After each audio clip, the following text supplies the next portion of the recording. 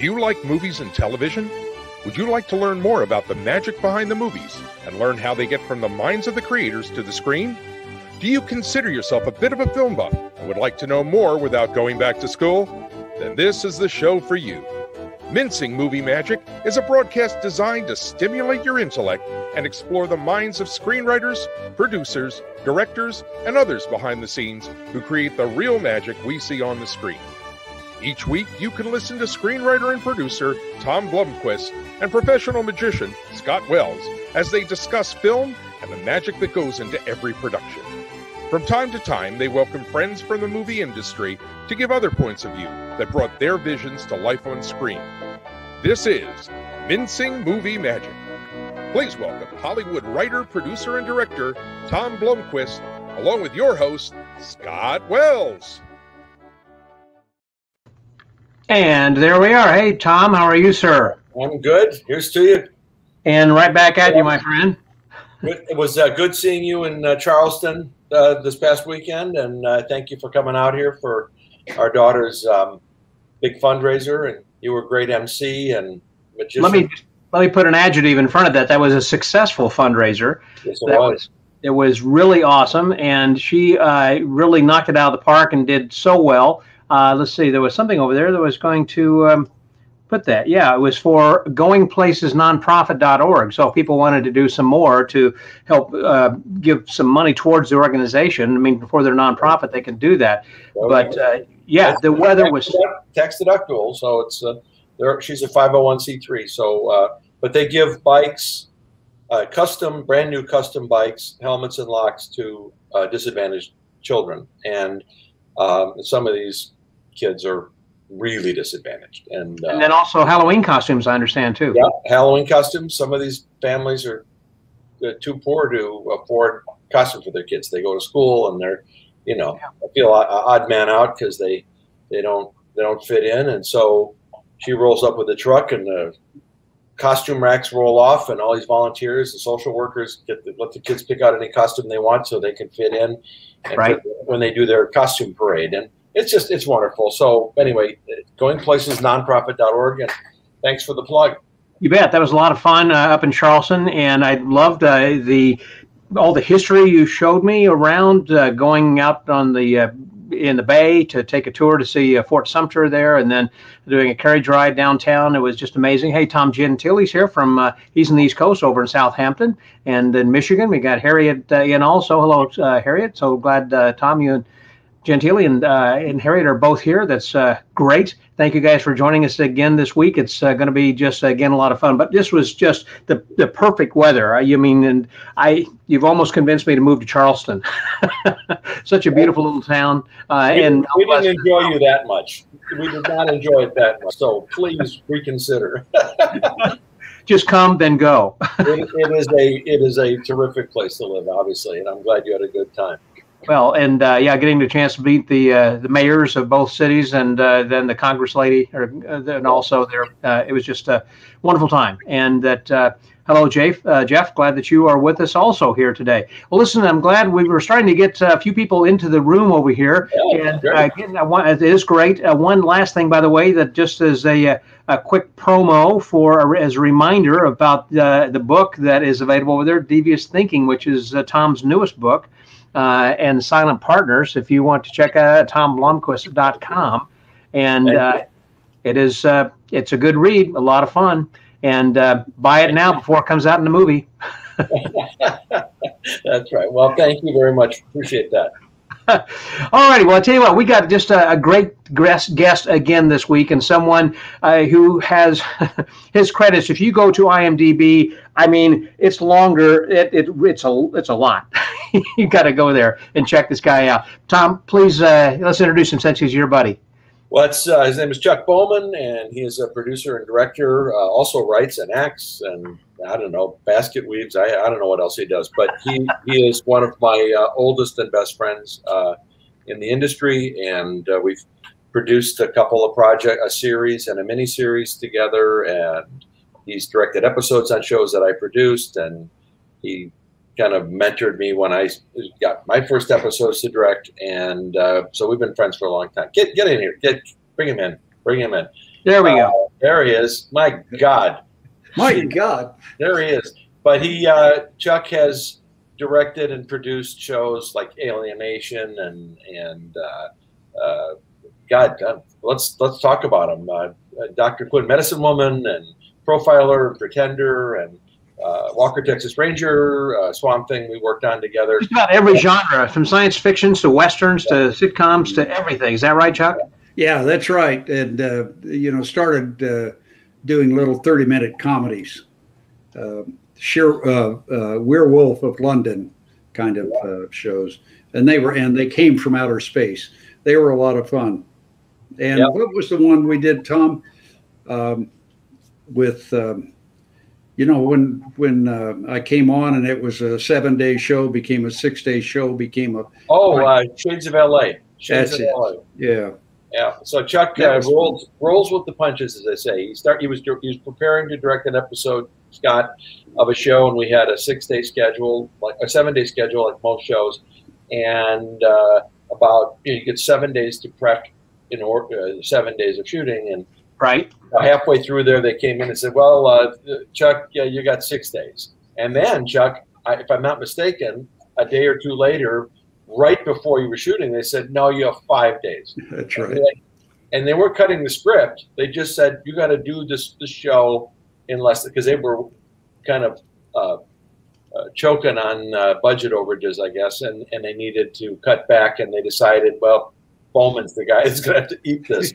And somehow he did. And it was one of our best episodes of this little show. And it was, really fun. And so that I'd almost forgotten about that one, Chuck. But there you go. It was fun. Yeah, we had a good time with it. Yeah. Well, I mentioned about having different genres that you have worked from, again, sci-fi to westerns and everything. How do you transition from one to the other? Is there some secret, or it's just kind of like that's what they hand you, or then you say you go with that, or do you prefer one, or how did that come about? What do you think? Well, it's all about the story, and if you have an interesting script, interesting story, interesting characters, then it really doesn't matter, what the genre is. I particularly liked sci-fi and westerns.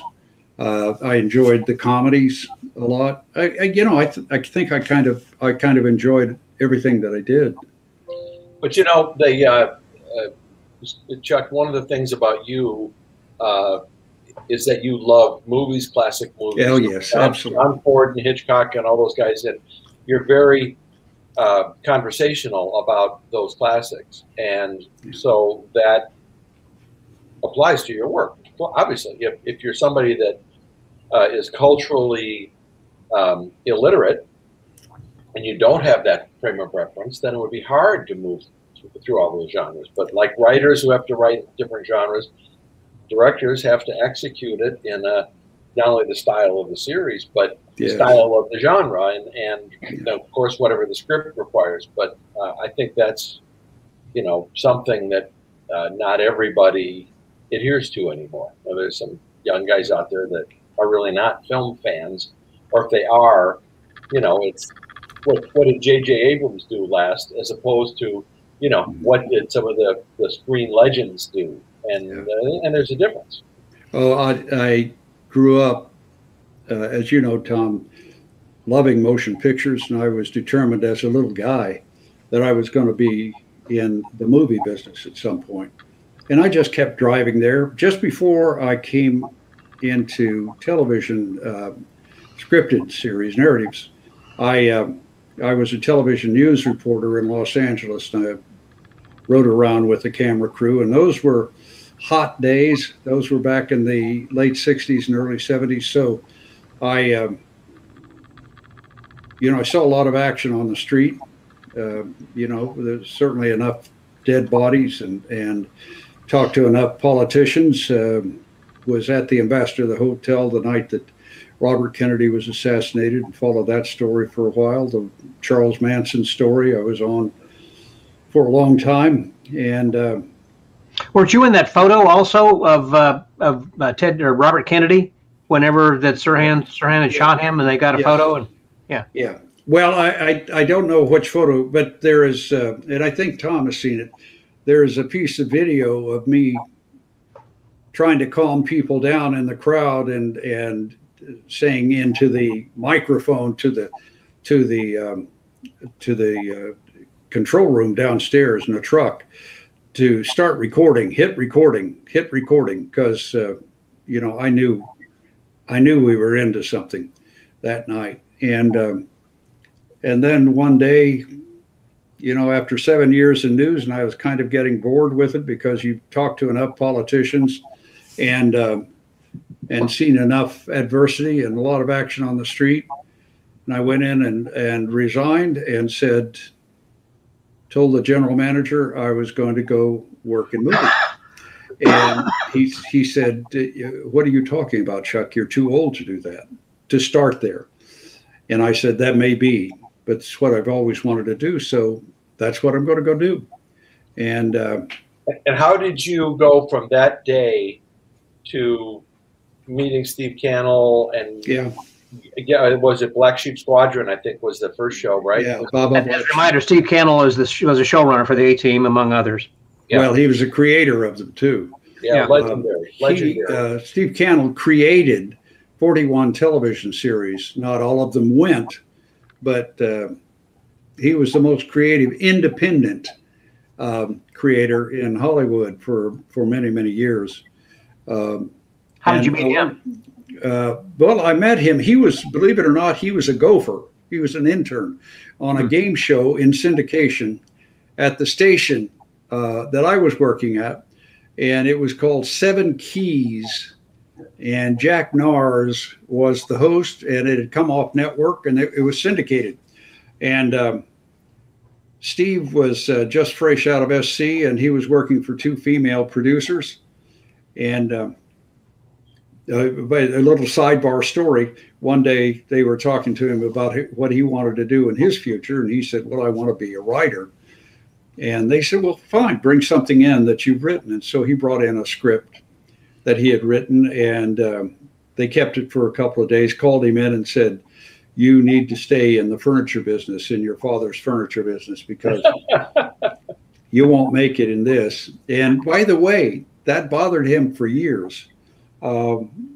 Just in the back of his mind. But Stephen was another one of these kind of guys like Tom, and I think I could identify, we weren't going to be stopped. We were going to keep going. My first jobs were booth announcing at a television station, narration on some travel shows. And I bumped into Cannell one day. And he had a magnetic personality, and with a lot of enthusiasm about everything. He loved everything about movies and films, and we started hitting it off. And we would just take all the time that we could afford to be together and talk about being in movies. And he started writing spec scripts. And his agent got him an interview at Adam 12 for Jack Webb. And they said, what was his name? Tom is the producer on there. Anyway, told him that they didn't have a script to start shooting on a Friday, and this was a Monday. And he said, the producer says, "I've talked to 3 writers now, and the guy that can come in with a shooting script on Thursday is going to be a story editor." And Stephen was the first one in. They hired him, and he did some pilots for Jack Webb. Jack Webb was a good guy. He was easy. I was acting on Adam 12 and Dragnet, and Jack thought I was pretty good at revoicing actors that he didn't particularly like. So I was doing well, as Stephen was with Jack. What do you mean revoicing? What does revoicing mean? It means that Jack didn't like the voice or the reading of an actor, and he brought him in and tried to get a performance that he liked, and if he didn't get it, he called me. So it's a post-production thing, like a foreign film. They go from Spanish to English, and they have English actors put words in the mouth. Well, you do that in our own culture as well. So it's very common. If in the first Schwarzenegger movie, they didn't use his voice because nobody could understand him. So they brought in an actor with a voice that plausibly could come out of that body. And there's a whole big industry of people like Chuck that will do voiceover work, and you go line by line, scene by scene, and literally re-perform it. That's it. Just the audio. Right. Yeah. So then, then Steve Cannell called me one day and he said, listen, I've written a pilot called Baba Black Sheep, and it's the story of Pappy Boynton, who was a Congressional Medal of Honor winner for his exploits in the South Pacific during the war. And the Black Sheep were his small band of pilots who took on the Japanese in the South Pacific. And Stephen said to me, I know you've done documentaries before, and we're going to use a mixture of second unit flying material as well as video or 16 millimeter film from the Department of Defense. And we've kind of got to put all that together. And why don't you come in and interview for that job? I did. I got the job. I wasn't very good at it. I really wasn't. I was, it was a miracle I kept that job, I think. But, from there, Stephen let me produce on that series, my first producing job. And then when it was eventually canceled, I went over on Incredible Hulk on its first year and became a supervising producer there. And over a period of time, I knew what that title would allow me eventually, and that was to assign myself a directing slot. And so I started that, and they seemed to like what I was doing. So I repeated a number of times and did some writing on that series as well. And then from there, it just went on. Alien Nation and all of that. I know he starred also not only in Incredible Hulk, but he was a magician also. And Chuck, that's a $50 fine. Yes, of course. I'll pay it. Tom will pay it for me. Absolutely. Yeah. Did you have anything to do with The Magician with Bill Bixby also? No, I didn't. Incredible Hulk was about it. We almost cast Schwarzenegger as the Incredible Hulk, but actually he was too short. And Lou Ferrigno had size and muscle and all that. And because Lou had a hearing problem, right, his intensity when he would look at people was just captivating. And so we hired Lou, and it was the right choice. And I think Arnold would be the first one to say that. But I enjoyed that a lot. And we did a lot of things very challenging. There was someone who'd also asked about Steve Cannell, whether that he had done Rat Patrol or Combat. He had no, he didn't do Combat. Wanted Dead or Alive. I mean, that was way before him. Have Gun Will Travel, Rawhide. Yeah. A-Team, certainly he created that. He created A-Team. Yeah, and Chuck and I both worked on that at different times. Yeah. The thing about A-Team, the most enjoyable thing about A-Team was Mr. T. He was a gentle giant. He was such a sweet man, a man of faith. And I asked him one day, I said, T, are you having a good time in Hollywood and show business? And he says, Chuck, I'm just a fool. And he says, when they're done with me, I go back to Chicago and take care of my mother. And that's what he did. I'm just a fool. I'm just a fool. And our son, Stephen, is 37 years old now. And when he was an infant, I have a picture of Mr. T holding Stephen, cradled in his arms. And when, sadly, Steve Cannell died, Mr. T was there. And I've got a picture of Stephen, who was 6'5" and standing next to Mr. T. Wow. So we've always loved him a lot. The rest of that series was kind of a challenge. Yes, it was. Yeah. Yes, it was. Well, Scott, I met Chuck at the Kennel Organization. I was a story editor on a show, Riptide, and he had the office right next door and was line producing the pilot of Hunter, which I don't even know if you remember that, but you were right next door. We had a common wall. And you got a chance to chat a bit, and then you bounced around directing a bunch of things around the company. But it was really when we were both sent to Vancouver to do Stingray. Yeah. I had a chance to really, hang out with you and find out how deranged you really are. And you said you weren't going to talk about that, Tom. You promised. It's inevitable. People can tell, I'm sure. There's profilers out there looking at you right now going, oh, gee, this guy's nuts.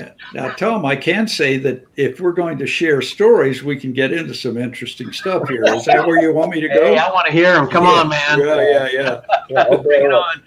Well, that's where we really bonded. I mean, Yeah. I knew it was in the company, a bunch of people. It was a small company, but still everybody, like 6 shows going on and a lot of activity simultaneously. But there's somebody, Tom liked Hunter. Yeah, it was a good show. But it was up in Canada. Chuck was up there as the line producer, and I was sent up to be the supervising writing producer. The show was having a lot of problems. They were trying to retool the concept and all that stuff. And it was kind of Chuck and me against the world. And when you see somebody under fire, then you really see what they're made of. Just like in wartime, making movies is not wartime, but sometimes it feels like it is. And so we had a chance. Well, you're living together and working together more than 12 hours a day, Oh, yeah, we were. And we had, and in spite of all that, we were having a great time. Tom and I, we'd deal with the problems, we'd deal with them, and then we'd go to dinner and laugh for the rest of the day. Many fabulous restaurants in Vancouver. So yes. we did that then, and then we went back there many years later to do the Christie miniseries. And Chuck had done how many TV movies did you do up there over the years? I think 14, 15. Yeah. So Chuck knew the city by then, from Stingray through all these TV movies he did for NBC. He knew it upside down and sideways. So it was. I hadn't really gotten to know the city on my first tour, and it was really fun because we did have a chance to really see it. Well, getting into the business of where you are now, you explained kind of how that happened, but it's certainly a lot different, I would think, today than what it would have been back then. To a degree, it's similar in knowing people, but in having to prove yourself. But do you just kind of feel like you were in the right place at the right time, or do you have any suggestions on how other people would get to do what you did? Well, I have a couple of thoughts, and being at the right place at the right time. But I always had a philosophy from the time I was working in small television stations and wanted to make that move to Hollywood, that I needed to get into the ballpark. And that may be selling hot dogs, sweeping up, but you get to know people, you get to meet people. And if you handle that well, it can often, roll into relationships that can help you take some valuable steps in your career. And that's exactly what happened. Now, my philosophy is for young people coming up is to work very hard, have a passion for what you're doing. That none of this guarantees anything, none of it, but it'll help you survive emotionally. And I think it can pay benefits if you're enjoying what you're doing, because it's a constant state of going to school, of educating yourself, of being conversant with what's now, what's been in the past, and what's possible for the future in this craft that we're in. I think that works for, certainly Tom and I have talked about it over the years, and I have 2 sons who are still active in the film, television business, and they've both done very well. But mostly it comes from just dedicating yourself to get out there and work your butt off. And be committed to doing that. Yeah, I mean, both of them started as gophers, and you know, again, I think that philosophy, you know, you try to do your job efficiently. Steve Cannell once said to me that he had approximately 500 young people out of the universities across the nation solicit jobs, summer jobs, part-time jobs, gopher jobs. And he would have a talk, he says, with all of them at some point, you know, either in small groups or individually. And his thing was, you know, do your job and do it better than everybody else around you, and that'll serve you well. And he once said to me that my oldest son, he says, the thing that kind of set him apart was that he listened very carefully to the advice and the experience of those ahead of him. And that served him. He also studied cinematography. He went to acting schools to learn how to communicate with actors. He'd do scenes, and he had no intention of being an actor. He just wanted to be able to connect with actors in their mindset and their emotions. And certainly my early acting had served me well in dealing with actors and actresses over the years. You know, you were talking about getting in the ballpark, and yeah, there's something to be said for it making sure you are in the right place. So when the right time comes along, you know, right time, right place. Yes. Well, it isn't just that you're walking down the street and you're hit by lightning. That's right. Yourself in position to potentially meet someone, have a success, be hired for something, and even if it's, I remember so many of these guys would come out of USC Film School, you know, and they wanted to come, they have a meeting somehow on the show, and they come in my office and they wanted a directing assignment. So, well, I saw your film. It's a very good film that you did in school, and you know, what do you want to do? Well, I want to direct. I thought maybe I could have an assignment. It's like, hey, buddy, get in line. You've got, you know, 100 guys that I know personally and have their home numbers who've been doing this for years, and then you've got several of the writers on the show, several of the producers, several of the actors, the cinematographer, the editor. They all would like to direct, but just because you got a degree from some film school, it's amusing, the naivete. But then if you would say, well, you know, we might be able to bring you on as a production assistant, you know, in the office, or, you know, and you can make script copies and you can do. Well, I went to USC Film School. I'm not going to do that. Okay, well, good luck to you. Because if you are in the somebody's being killed there. It's my dogs. Probably some other dogs are walking past the house. I'm sorry. But the, you know, but it is something to be said for putting yourself in the right position, and those people that think they're beyond that are really deluding themselves, because you just have to get there. Steve Cannell was a gopher on a game show, born into a wealthy family, successful people. He didn't need to do that. He probably could have found another way into the industry, but he wanted to learn, he wanted to meet people. And, you know, that says it all about him and about, you know, everybody that works hard. I mean, you went from news, quit that, to, you know, take a job you didn't feel you were qualified for. And I watched that show, and you did a great job with that stock footage and second unit blending. But, you know, you have to make your own breaks sometimes, and just hope that the door opens. Circling back around, by the way, just for a moment, you mentioned about going up to Canada, where you were had filmed a couple of shows then as well. There was a question that we had from Russell Bruce over here. Wanted to know about shooting in Canada. Do you actually move there, or does the production company supply housing? Interesting question. Yeah,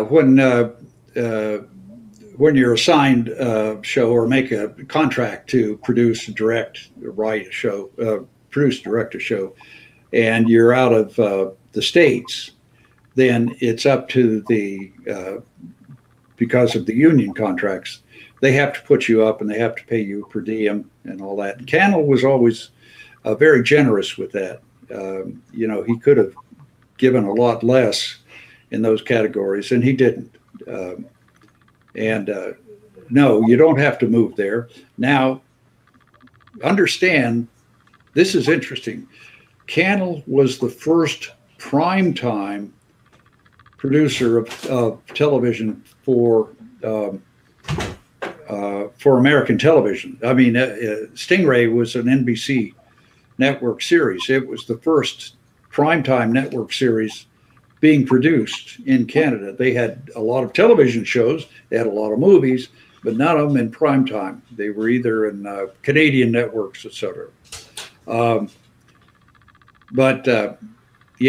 Stephen put us up, and I remember when we moved from Calgary, and why we were in Calgary on Stingray, which is supposed to take place in Beverly Hills in California. That's why funny. We were in Calgary, which is a country town, an oil and gas town. I'll never know, but Tom may have some enlightenment on that. But anyway, I would fly over to Vancouver for casting sessions, and then the actors would come into Calgary and we'd do it. And I had several conversations with Stephen. I said, "This is silly. Let's move to Vancouver." Well, we did move.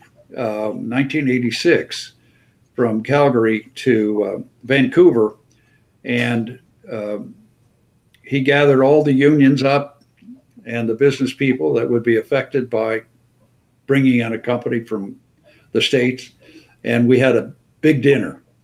And he says, I'm going to be the first, but I'm not going to be the last, because others will follow. And I'm going to do everything I can, bring my company business up here as well. And he even built a studio. It was what was it, Tom? A Shenley brewery company. Yeah. That had shut down, and Stephen went in and gutted it and built these buildings. And I asked him, in his office there in Hollywood, I said, Steve, what happens if you can't keep these stages busy in coming years? And he said, they will be, I'll sell them to Beacons, and they'll be warehouses. But he says, I don't think that'll happen. Well, of course, they've been extremely successful, and I think they're still active. It's a big, I think they had like 5 or 7 stages that he built. Yeah.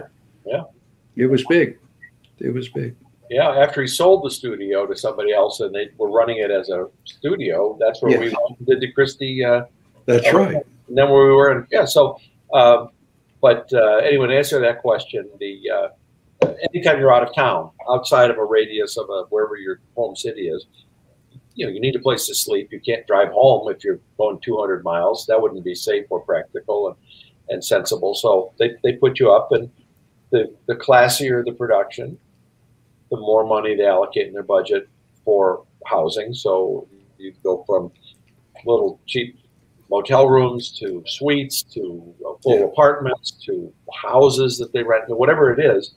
And they usually have everybody in one hotel. A couple of the actors might be in different hotels just to give them some space. And then they pay you, that per diem every day to, buy meals and do your laundry and whatever. And a car rental, they give you a car because you have to get around. But it's all part of a location budget.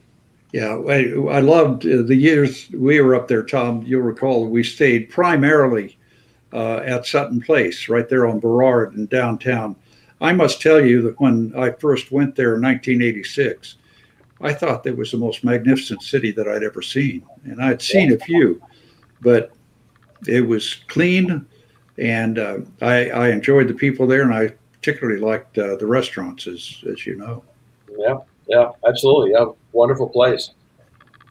I mentioned over here then too that came from Russell Bruce, and Russell, I think I'd mentioned in previous weeks, actually was a prop manager for Siegfried and Roy in Las Vegas, and so he was talking about, the people coming in from USC, they walked in thinking that they knew more than everyone else during the shows. And also, well, I didn't mean to just single them out. I actually taught at USC at one point, taught screenwriting there in the grad school. Yeah. But it's emblematic of people who are told that they're special. A lot of film schools, they do that. You're the elite few, you're the chosen ones, and you're going to have a big career. And so, famous director, is an alum.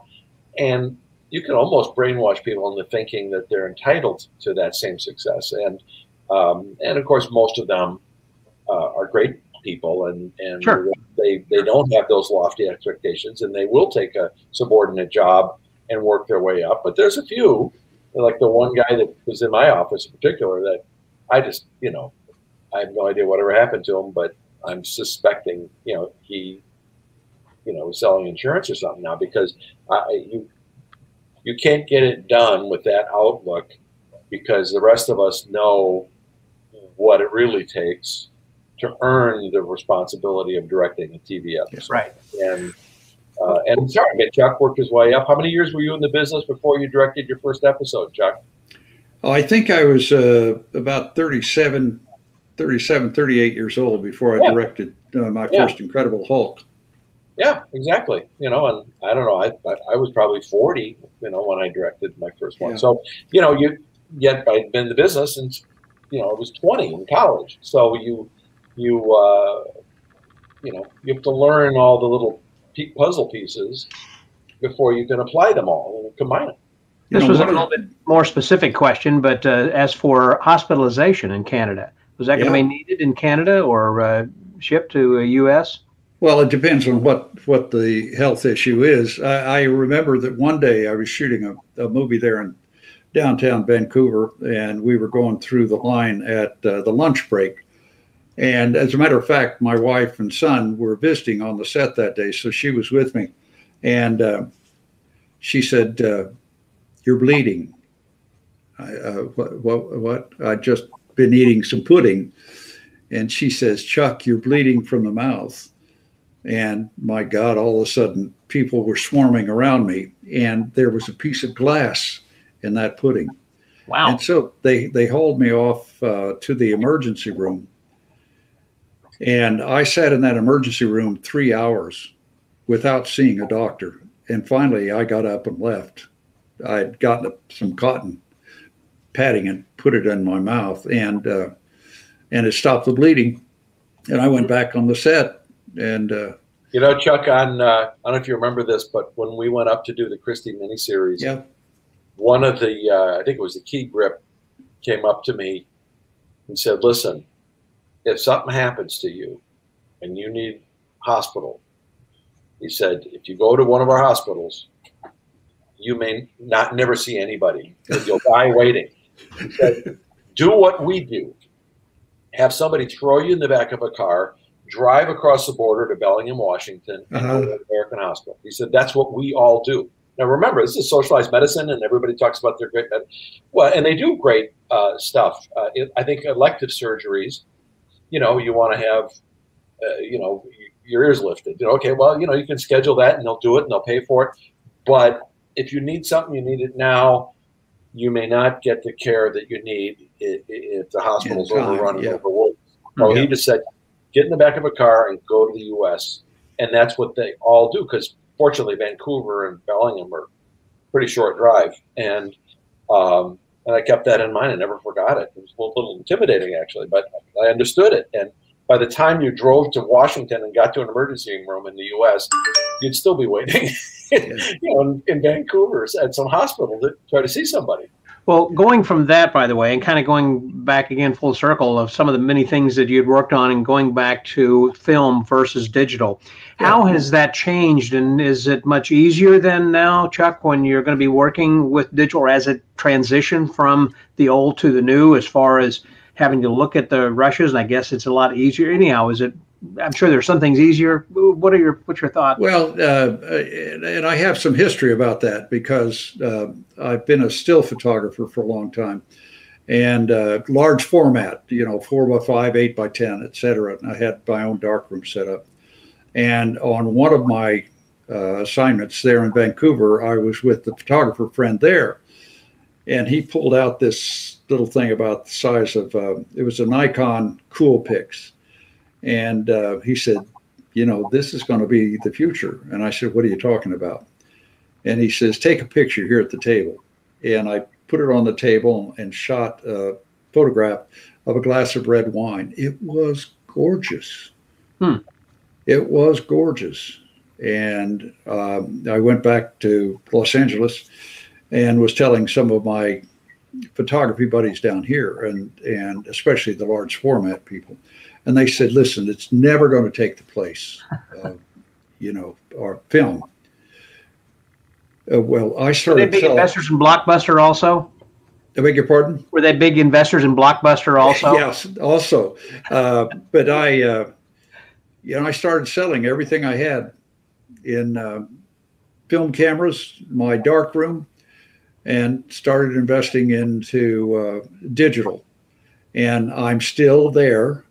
My oldest son has dragged his feet, yelling and screaming that he was never going to do that. He was never going to go to digital because it wouldn't take the place. And I've been all through all of those arguments over the years.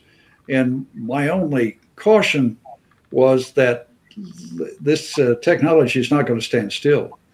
It's going to keep moving and growing and improving. And, you know, you can read a lot from people like Roger Deakins, the great American cinematographer, who was not going to touch digital and now says that's all he wants to work with. I think he uses the Arrows, like most big production companies. A-list production companies do that.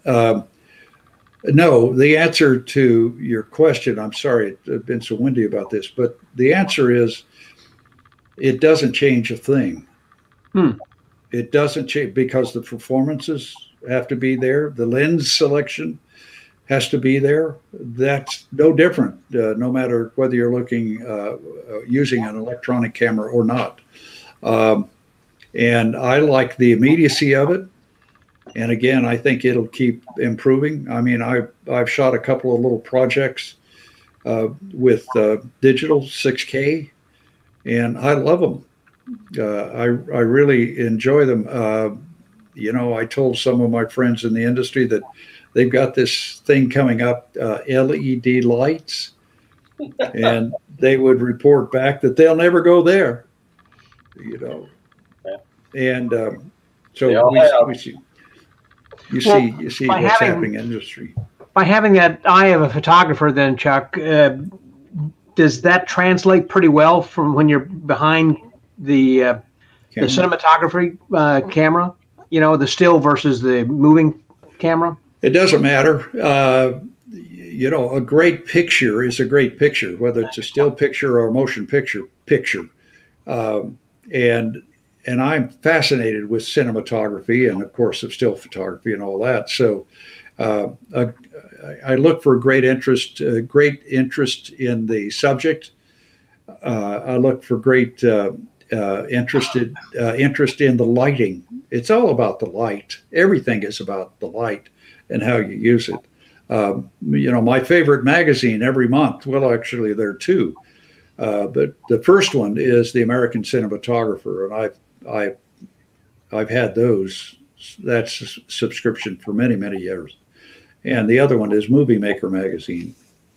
And for somebody with such a strong visual approach, but you also have acted, you know as well as I do, that there are directors that are like actors, directors. There's guys that are really wrapped up in the visual, and they don't even talk to the actors. So where do you fall in that spectrum? If at what point do you really hand off the visual to the DP and then concentrate on the actors? I mean, how do you balance your day being both? Because not everybody is both. Yeah, and I think you already know the answer to that, Tom. You know, when I hire a DP, we have long conversations about the look that I want, and I expect him to move toward that. You know, it's been my experience, and again, Tom, you've seen see me work, I pick the lens sizes on every shot, or I ask the DP to give me a better suggestion. I have no problem with the DP, overriding me if we have a conversation and he can tell me what the difference is. But I think maybe some of that comes from my still background, because nobody picks it but the guy behind the camera. But every part of this process, making movies, I love. I have forever. Chuck, there's a director you and I both know who go unnamed, but my favorite story about him, this will reveal to you where he is on that spectrum of visual versus performance. But he would do a take, and the take would be over, and then he'd yell to the DP, "Could you see them?" Yes, sir. Print it. We're moving on. We're moving on. So, I think you know who it is. But it's one of my favorite stories, because he wasn't kidding, because he had to move. Were they in the frame? Yeah. Good. We're going. We're on the move. We're on the move. Yeah. Yeah. I love that. I love those kinds of stories. Over the years, you work with so many different celebrities that have gone big and made it even bigger. And how do you go about having them go along with your vision? You, as a director, as a producer, you got this idea, and they may say, "Well, what if I read it this way or whatever?" But they've got to go with what you're saying. And how do you work with them to get them to buy into that? Or for the most part, they're professionals? They say, "Yep, I'm doing this." Whatever you say, boss. But mostly the real old pros, and they're wonderful to work with. Most of them will say, "Just tell me what you want. Okay. Then I'll give it to you." And bam, it's done. And I like that. I like that a lot. There are times when you're dealing with somebody with a lot of presence, a lot of experience, and you'll say, "My idea is that, coming from the previous moment, you're coming through that door, you go over to the coffee urn, pour yourself a cup of coffee, and the person you're talking to comes up, et cetera, and the conversation begins." And if they say, "I got it," then I say, "Good, let's shoot it." I don't have any trouble. I was a director on a little series.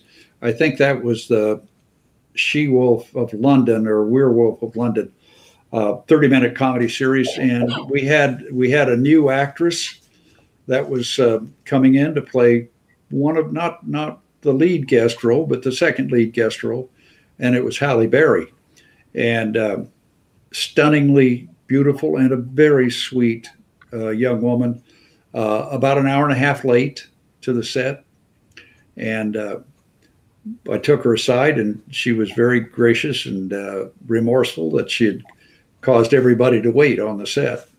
But she pulled it off, and she was good. And again, when you work with the old timers, I mean, Tom and I know of an old timer that had years and years of experience. On Christie, we had her, and she was a handful. And I've had a couple of the established people that were poo-pooing episodic television or movies of the week, and they wouldn't come prepared, and that was troublesome. And then we'd have conversations. But I mean, I've had them in a heap of tears, because I made it very clear to them what all of these people are standing around thinking right now while we're waiting on you to. I mean, I've done off-camera lines to them, and that's embarrassing to them. Yeah.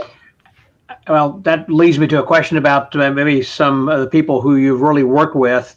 I should say people you worked with who you really enjoyed, and then the flip side of that, some people who, without mentioning names, some horror stories. Yeah, certainly on Dr. Quinn Medicine Woman, it was Jane and Barbara Babcock, Jane Seymour and Barbara Babcock, and certainly Orson Bean, who was our store owner, our general store. One of the most intelligent human beings I've ever met, a man that has so much worldly experience. I mean, you know, unless you're my age, you probably don't remember him, but he was the guy. Oh, I remember him. In fact, I have him. I had talked with him on one of my episodes of the podcast. I went to his house and had breakfast with him and his wife Allie. And man, yeah, what a guy! I mean, he's brilliant. I know what you're saying. You look around his walls, and you'll see several of my photographs. Oh, really? Yeah. Oh, yeah. And we became very close. Yeah, we became very close friends during Dr. Quinn, Medicine Woman. Part of it was we'd both started out on one side of the political fence, and we had crossed over to another in our time, and we could talk about those experiences. Let's see. Tom, help me with this. Some of the people that I'd worked with, you know, I've had a few stars of series that, and 2 or 3 run through my mind right now, that weren't terribly interested in anybody coming. They were kind of directing everything themselves, and you know, if they came at me with a heavy hand, I'd just stand off the side and say, "Have at it, buddy." You know, it's their world, and I was a guest, and I was okay with that. But obviously, some people don't want to be directed. That's right. They think they are bulletproof, you know, yep. and a little objective guidance. You know, the real pros, you know, can't get enough of it. But sometimes they just, you know, you pay somebody that kind of money long enough, they kind of lose some of that hunger and that vulnerability. Yeah, that's for sure. When I started Dr. Quinn Medicine Woman, the very first episode, Beth Sullivan created that series, and she was a wonderful writer, creator. And we were walking from the set out to Paramount Ranch off Canaan Road, and I said, "Beth, you know, this is your baby. You tell me what the look that you'd like to have of this series." And she says, "Chuck, I learned how to write at UCLA. You're the director. You give us the look you want." And I said, "Okay, thank John Ford." So I like to shoot nice and wide, you know, punch in. I loved all of anything that had to do with that Western series. A lot of horseback riding. It's all kind of frivolous, frankly. I mean, but I just love being there. I just love being there. That was a good show too. Really good show. Before I would ask any of the actors, including stunt people, if there was a lot of horse work and it was fast paced, I would do it first. Which wasn't always, I think, the smart way to go. But I had a couple of interesting incidents on that series. For one thing, we had a trained bear, grizzly bear. Title of the episode was Grizzly. And Jane had come upon this cabin, and this old guy had been mauled to death by this bear. And she had buried him and was kneeling down next to it, and over her shoulder, our camera is low over Jane, and this bear rises up behind her. And Jane turns and faces this damn thing, and it's a real bear. We're not talking, it's a real grizzly. And she turns and runs for the little cabin. And as we had set it up, the trainer said, "Yeah, we'll just put a thin electric wire down that path that she's running, and it'll look like that he's chasing her." I said, "Okay, then let's do that." Action. And the bear comes up like that, and Jane turns, and she takes off. She makes that run. And I had said, just before I called for action, I asked that both doors of that cabin be opened. And we couldn't see from our camera position that second door open, but I wanted it open. And that bear ran chasing Jane right through that cabin before the trainers got to it. And by the way, I have no reason to believe that bear was dangerous, but it was a bear. And Beth Sullivan came down to the set, was not pleased with me. And we had several incidents like that. There was one other I was thinking of. Oh yeah, we had an episode called Cattle Drive, and it was big. It was a 1-hour episode, and about a day and a half into the shoot, and we had rented 500 head of cattle in Simi Valley that we were going to herd up and down the valley, and so I was shooting the pages as required. 7-day show, and the word came from the studio, the network loves this episode, they want it to be a 2-hour episode, and what do you want to do? And so we came up with the idea of the second act, or the end, the fifth act, was going to be a prairie fire, and of course we had plenty of stock footage to help us establish that, but we put big smokers across, and we drove that herd of cattle down through a pre-described area. And I was on a horse that I always rode there, and I had what we called a pogo stick, which was a little more than a broom handle, but a 16-millimeter camera attached to the bottom of it. And I just rode right along with them and got some terrific shots, moving shots. And we rode right through the smoke and all that. We had a runaway herd of cattle that day, and I made the second run.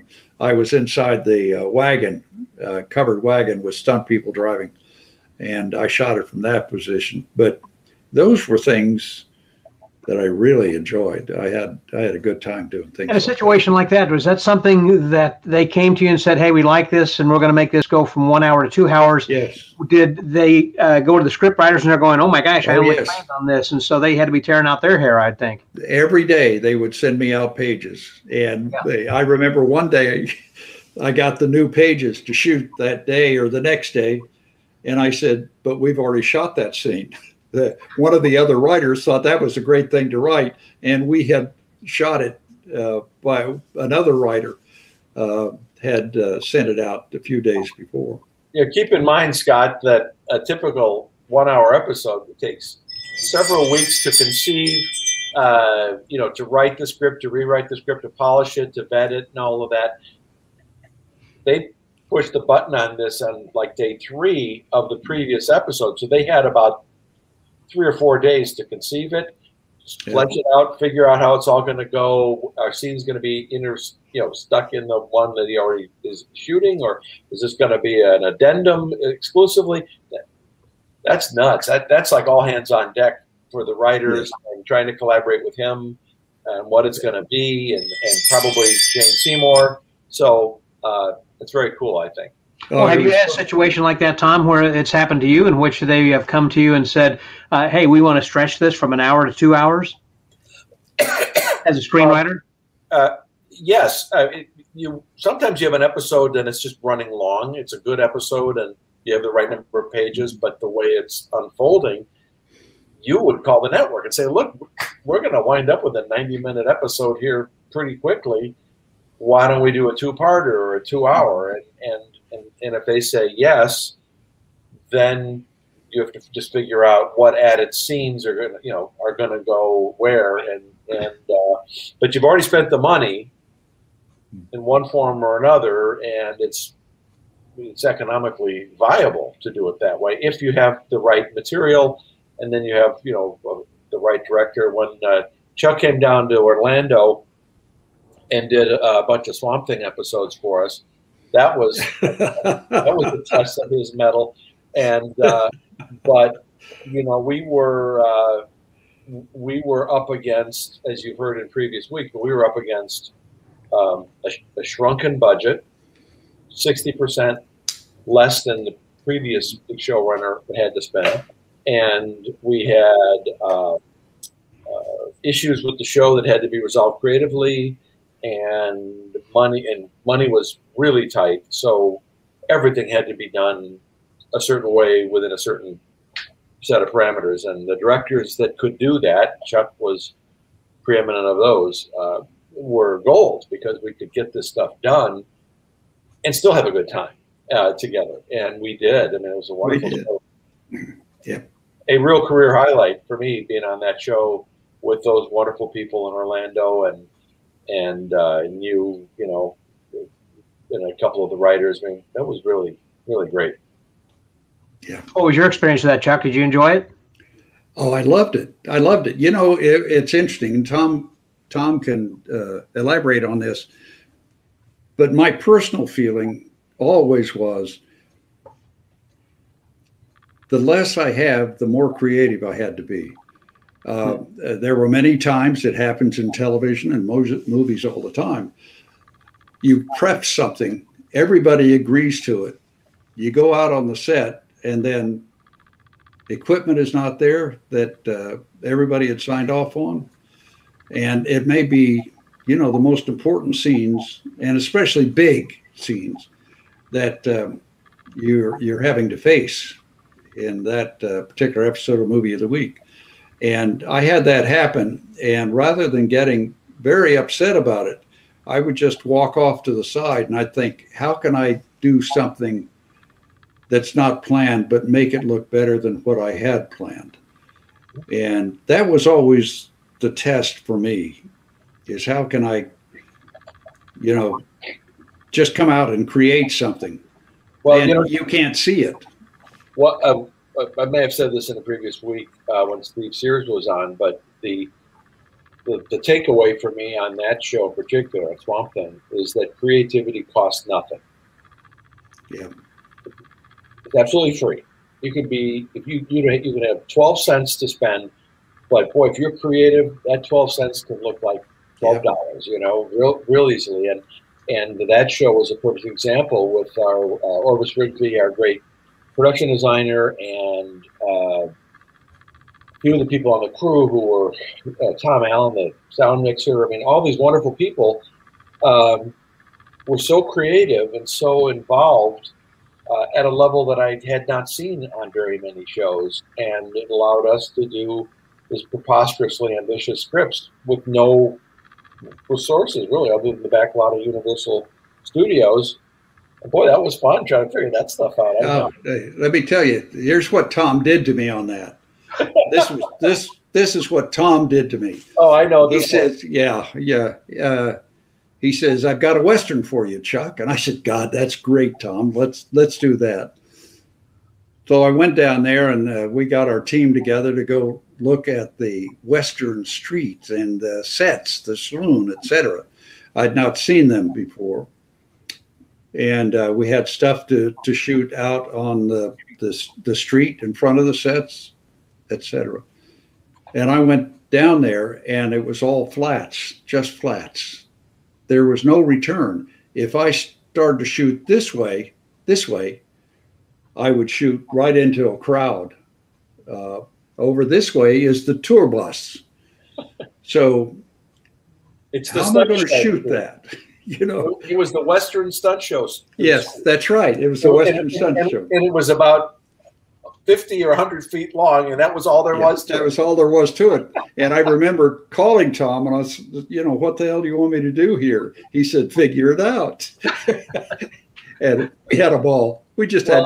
I knew that you would, you know, cheat your angles, and that Orvis would build you a great interior somehow because he was great, and you would cheat the reverse angles. That's right. Impossible. You would cheat them shooting against the same walls you used for something else, and it worked great. And nobody would ever know that that was not done at backlot at Universal or something on the real Western Street. In Hollywood, you know, Warner Brothers or something. It was a wonderful looking show, but it was at night.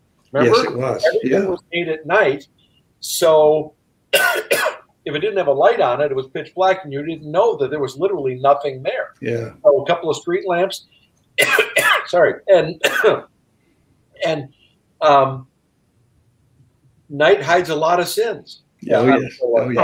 That was, speaking of which, there was a question I wanted to bring in that Russell Bruce had asked, again, kind of along that line over there, on large sets. Would you talk about the production costs from doing location shootings, like instead of going to wherever? I mean, that was kind of interesting that you were shooting in Canada for something that was supposed to look like it was in Hollywood. I mean, when you were already there. I mean, but anyhow, can you one of you address that question? Well, I think Tom can address it better than I can, I think, but with the breaks that you got for your taxes from the province and from the country, the feds in Canada, it was cheaper to shoot there. I mean, it was simple economics. It was cheaper to shoot up there than it was to shoot in LA. And I can't remember exactly who was governor then, but they weren't going to give an inch to help the film industry. And the film industry went to the States several times and asked for some breaks so that we could keep production here. And they turned a deaf ear. And I shot, subsequent years, I shot all over the United States, and all in states where they would work with the film companies. And of course, they're in Georgia now, and Texas with Walker, Texas Ranger. Right. And, a lot of stuff shot in Austin. Oh, yes. Yeah, we shot in Dallas, or outside Dallas, didn't we, Tom? Oh, yeah. All over their Metroplex, everywhere. Yeah. We were everywhere. We shot at Galveston and in Galveston, we did a couple of shows down there. Well, the couple episodes. The thing about doing a sci-fi show, and you have these huge sets, is that you can spend the money and build them, and then you amortize the cost of those across all the episodes you're making. So, you build your big home set, and then a lot of those pieces can be reused to be other rooms and other parts of the ship or wherever they have their stuff when they're going to go to a planet. You go out on location, or it's going to be structure of some kind, and they'll often just recycle flats and sets and paint them different. And even on a big budget show, Game of Thrones or something, you got castles and things they have as to use all they want, but there are sets that they have that they own, and they just keep reusing them and turn them around and change it. And that's where production designers can be unbelievably helpful. Exactly. Yeah. Yeah. Well, listen, start to wrap up over here. I want to thank you very much, Chuck. We got a lot more stories, a lifetime of stories that we can go down so many different paths there. And I appreciate you being our guest today and sharing some of these things with us. It's been just phenomenal. Thank you. Well, it's delightful to meet you, Scott. And Tom is such an old and dear friend that anytime he appears, I want to be included. Huh? No, he says no. Okay. Thanks, Chuck. Yeah. Chuck, if you're going to hang on for just a little bit, after we leave the studio over here, that we'll bring you back on. Just the three of us can chat here for a little bit, so I'll bring you back out. But again, thanks again very much. Thank you. And had a few people over here who were just saying, these are interesting. Sorry, they're only an hour long. Yeah, it could go longer, certainly, and go down so many different trails. But then, even Bruce would get bored. So you neat and tidy. Yes, we do. So thank all the people who were on here, Tom, you and Russell and others who had made comments. I appreciate you guys joining in and the chat line then as well. And I just want to remind everybody then as well, if they'll go over then to tomblomquist.com, you can check out his books that are available. And the most recent one of Devious Thinking, which is a good read. I think you guys would certainly enjoy. And you're welcome, Gump. Mike Leary was one of our guests here recently, so great to have you. Hey, and thank you, Harriet. Glad that you enjoyed it then as well. Well, listen, we're going to be having another great guest coming up then again next week. And so if you make sure that you just subscribe to the Facebook channel over here, I should say like the channel, which is Mincing Movie Magic. There is where we have the opportunity to deconstruct and just tear apart and mince behind the scenes of what's going on that makes the magic in all the movies and television. So Tom continues to bring in a lot of big heavy hitters like we did here today with Chuck Bowman, of having him as our guest, and week after week it just is constantly tremendous guests. And so come back again next week and enjoy somebody else. So Right. And Tom, I wish I could say I enjoyed chatting with you also. But I know better. But know better. But I enjoy talking to your friends, and you're just kind of okay, you know, in there too. So I'm just the eye candy. I'm just the eye candy. The eye candy. That's right. That's right. Thanks again, buddy. I appreciate it, and thanks for letting me be a guest and hang out over at your place with you and Ann and Katie in Charleston. I love it, and yeah, it's going to be a busy week. I've got a thing I'm doing then tomorrow. I've got a magic show that I'm going to be doing on a boat down in the bay down near Galveston. He mentioned Galveston. I'm going to be down there, and then my other show that I do on Thursday night, which is mainly for magicians, but that's a virtual happy hour. Gets a chance to get together. But anyhow, thank you guys again, and join us again next week. Please subscribe to my channel, and if you would, I mean, please subscribe to my YouTube channel, Texas Magician. I'm not asking much, you know, just could just use you to go over to the channel when you can, the Texas Magician, and subscribe. And also be sure to like the Mincing Movie Magic page, so that way you keep up to date, you know, whenever we're going to be going live then next week and whenever it's going to be. Anything you want to say then, Tom, before we head out? Not a darn thing. Okay. You've said it all. I've said it all. Until next week, that was Tom Blomquist. This is Scotty out. Thanks for being with us. Please join us again next time for Mincing Movie Magic.